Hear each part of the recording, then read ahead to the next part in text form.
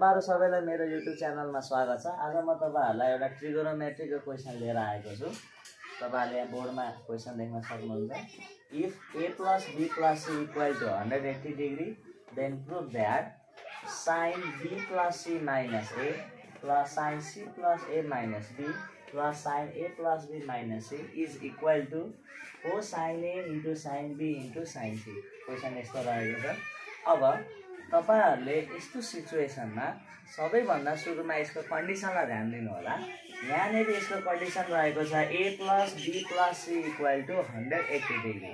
अब यस्तो सिचुएसनमा तपाईहरुले यसमा sin C plus sin D cos C plus cos D यस्तो ट्रान्सफर्मेसन फर्मुला युज गर्नुपर्ने हुन्छ। र यो भन्दा अगाडि तपाईहरुले क्वेशनमा हेरेर कुन चाहिँ कन्डिसन सुइटेबल छ, कुन चाहिँ यसको लागि युजफुल छ, त्यो कन्डिसन चाहिँ तपाईहरुले यसमा पत्ता लगाउनु पर्ने हुन्छ। अब यहाँ हेर्नुस् त, यहाँनेरि हाम्रो तीनवटा ABC तीनवटा एंगलहरु आयो। अब तीनवटा एंगलहरु एकैचोटी आएको सिचुएसनमा यसलाई सल्भ गर्न गाह्रो हुने भएकोले पहिला सुरुमा यसलाई दुईवटा एंगलको फर्ममा चेन्ज गर्नुहोस्।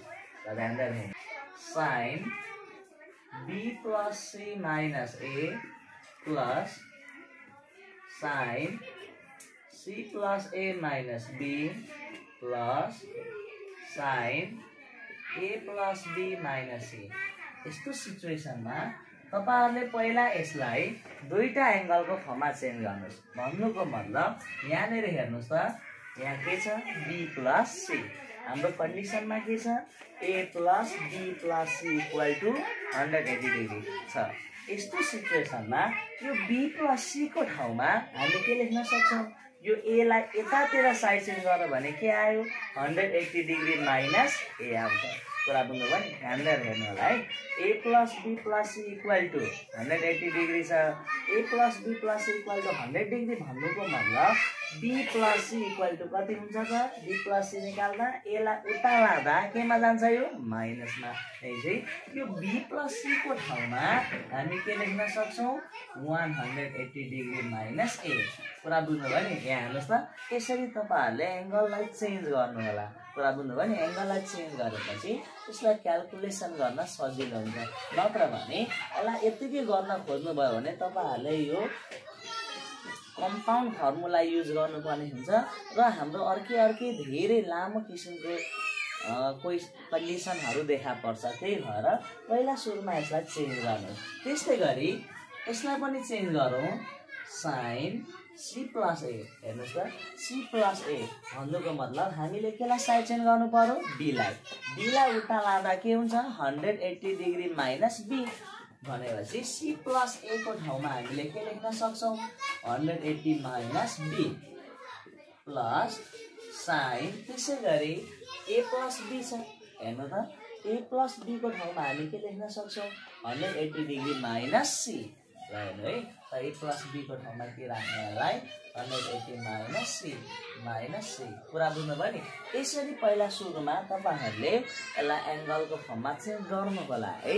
यसरी तीनवटा एंगल आएको सिचुएसनमा पहिला तपाईहरुले यसरी चेन्ज गर्नुस्। यसरी चेन्ज गरिसकेपछि हामीलाई क्याल्कुलेट गर्न सजिलो हुन्छ।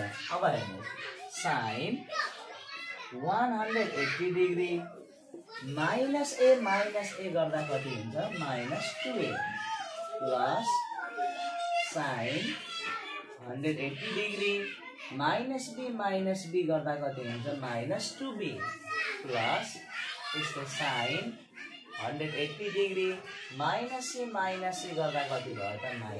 -2C। कुरा बुझ्नु भयो नि? अब यहाँ हेर्नुस् त, यो कुन फर्ममा आयो? sin 180 degree minus theta. तपाईहरुलाई कास्ट रुल थाहा छ होला। यदि तपाईहरुलाई कास्ट रुल थाहा छैन भने मैले कास्ट रुलको बारेमा एउटा भिडियो तपाईहरुलाई बनाएर युट्युबमा राखेको छु। त्यसलाई तपाईले एकचोटी हेर्दिनु होला अनि तपाईहरुले कास्ट रुलको बारेमा अझै क्लियरली बुझ्नु हुनेछ। यहाँ हेर्नुस् त, sin 180 डिग्री माइनस थीटा है। sin 180 डिग्री माइनस थीटा भन्नुको मतलब 180 माइनस थीटा हाम्रो कुन क्वाड्रेन्टमा पर्छ त? सेकेन्डमा। अनि सेकेन्ड क्वाड्रेन्टमा साइन को भ्यालु के हुन्छ? जहिले पनि पोजिटिभ हुन्छ र यो सेकेन्ड क्वाड्रेन्टमा साइनको भ्यालु पोजिटिभ हुने भएकोले यसलाई हामी के लेख्न सक्छौँ sin 2a कुरा बुझ्नुभयो नि sin 180 डिग्री माइनस 2a भनेको के हुँदो रहेछ sin 2a कुरा बुझ्नुभयो सेकेन्ड क्वाड्रेन्टमा साइन पोजिटिभ हुने भएकोले यसको एन्सर प्लसमा त्यसरी बुझ्नु होला कुरा बुझ्नुभयो नि यदि यो थर्ड क्वाड्रेन्ट फोर्थ क्वाड्रेन्टमा पढ्दैको भए यो नेगेटिभमा हुन्थ्यो यसरी तपाईहरुले कुन क्वाड्रेन्टमा पर्छ र यसको भ्यालु प्लस हुन्छ कि माइनस हुन्छ भन्ने कुरा चाहिँ थाहा पाउनु पर्छ है ल हेर्नुस् प्लस यहाँ हेर्नु त sin 180 डिग्री माइनस थीटा फेरि के हुन्छ sin थीटा थीटाको ठाउँमा यहाँ के छ 2b sin 2b आयो त्यस्तै गरी यहाँ sin हेर्नु त थीटाको ठाउँमा के छ 2c कुरा बुझ्नुभयो नि अब यति आइसके पछाडि हेर्नुस् त sin 2a sin 2b sin 2c को फर्ममा आयो त्यसरी sin 2a sin 2b sin 2c को फर्ममा आइसके पछाडि यस्तो सिचुएसनमा तपाईहरुले sin c + sin d को फर्मुला युज गर्नुपर्छ कुरा बुझ्नुभयो नि यो सुरुको दुईटा टर्मलाई युज गर्नुस् sin c + sin d को फर्मुला के हुन्छ हाम्रो 2 sin c + d/2 c को प्लेसमा हाम्रो 2a छ त्यही भएर के लेख्नु पर्यो यसलाई 2a + 2b/2 लेख्नु पर्छ कुरा बुझ्नुभयो त्यस्तै गरी into cos c - d 2a - 2b/2 sin c - d/2 हुन्छ मजाले बुझ्नु होला है यसलाई मैले केमा चेन्ज गरे sin c + sin d को फर्ममा sin c + sin d को formula 2 sin c + d/2 into cos c - d/2 हुन्छ कुरा बुझ्नुभयो नि त्यस्तै गरी प्लस यसलाई लास्टको टर्मलाई जस्ताको त्यस्तै छोड्दिनु होला है अब यो के हुने भयो त 2 sin यहाँ मजाले हेर्नु त यहाँ 2 कमन आउँछ 2 कमन लियो भने माथिको 2 र तलको 2 क्यान्सल हुन्छ यहाँ है 2 into a + b/2 into cos 2 into a - b/2 plus sin 2c कुरा बुझ्नुभयो नि अब यस्तो सिचुएसनमा यो 2 2 क्यान्सल हुन्छ यो चाहिँ हाम्रो बाँकी के रह्यो त 2 sin a + b into cos a - b plus sin 2c रह्यो कुरा बुझ्नुभयो तपाईहरुले यसरी यसलाई पहिला हामीले sin c + sin d को फर्ममा चेन्ज गरे अब यति गरिसके पछाडि यताबाट हेर्नुस् त कुन फर्ममा छ यो sin 2c फर्ममा छ भने यसलाई तपाईहरुले sin 2 थीटा को फर्मुला युज गर्नु होला कुरा बुझ्दै हुन्छ नि यसलाई sin 2 थीटा को फर्मुला युज गरौँ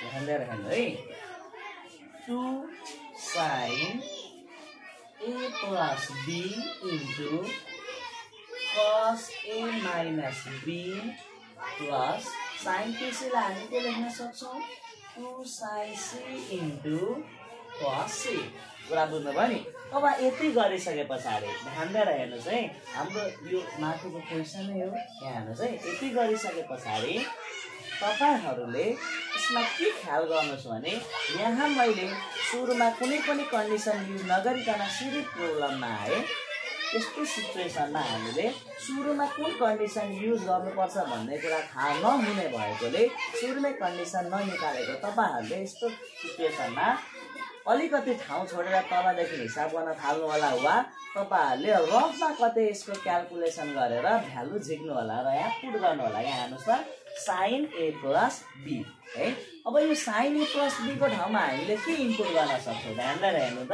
हाम्रो माथिको कन्डिसन छ a + b + c = 180 डिग्री मैले यहाँ रफमा तपाईहरुलाई देखाएँ यहाँ मजाले बुझ्नुस् a + b + c = 180 डिग्री र यो c लाई अर्को साइडमा साइड चेन्ज गर्दा के आउँछ हाम्रो 180 डिग्री माइनस c दुईटै साइडमा साइन लिँदा sin a + b = sin 180 degree minus c हुन्छ ध्यान दिएर हेर्नुस् त भनेपछि sin a + b = कति आयो त sin 180 डिग्री माइनस थीटा भनेको के हो sin थीटा हो एकछिन यहाँ मजाले हेर्नुस् है यो कन्डिसन यो चाहिँ तपाईहरुले के रफमा गरेर पुट गर्नु होला वा यसलाई चाहिँ तपाईहरुले सुरुमा यो कन्डिसन निकाल्नु पर्छ भन्ने कुरा थाहा नभएको कारणले गर्दा हिसाब गर्दा कपीमा अलिकति ठाउँ छोडेर राख्नु होला र त्यो मुनिबाट प्रोब्लम सल्भ गर्नु होला र जुन कन्डिसन तपाईलाई आवश्यक पर्छ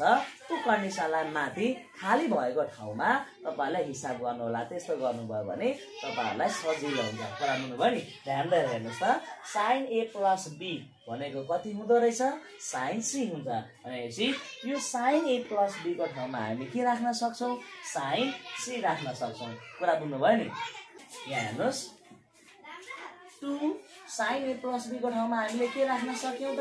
sin C into cos A - B plus 2 sin C into के हुने भयो? हाम्रो cos C हुने भयो।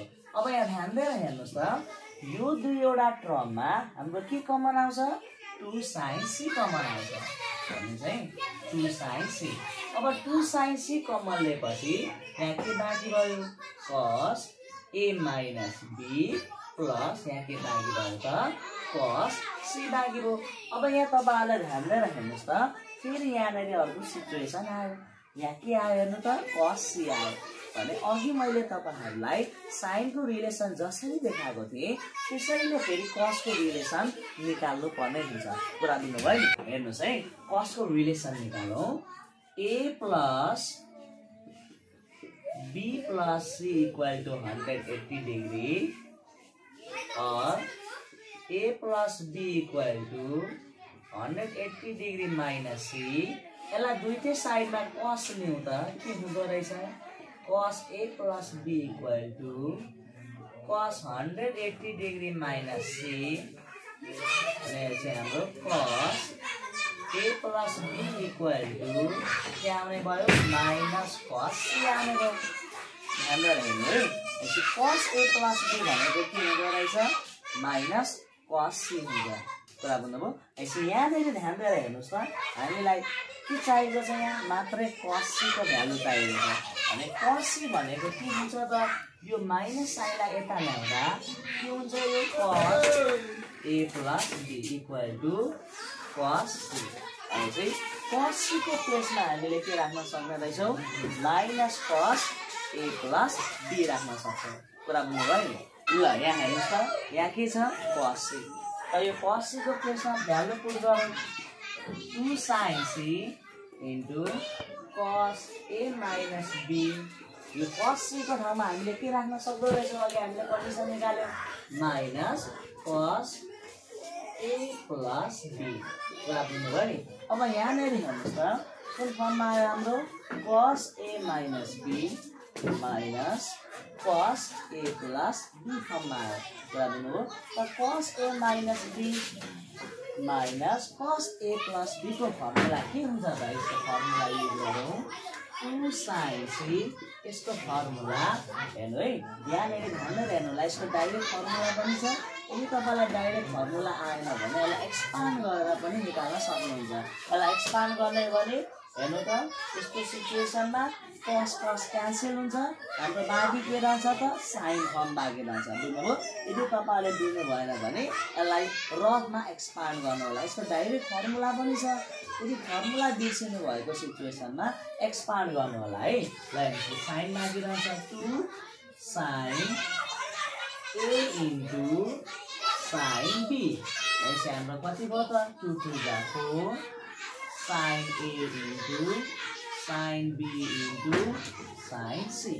कुरा बुझ्नुभयो नि? यसरी यदि हाम्रो एउटा भन्दा बढी एंगल आएको सिचुएसनमा तपाईहरुले प्रोब्लम सल्भ गर्न सक्नुहुन्छ। आशा छ आज मैले सिकाएको कुरा तपाईले बुझ्नु भयो होला।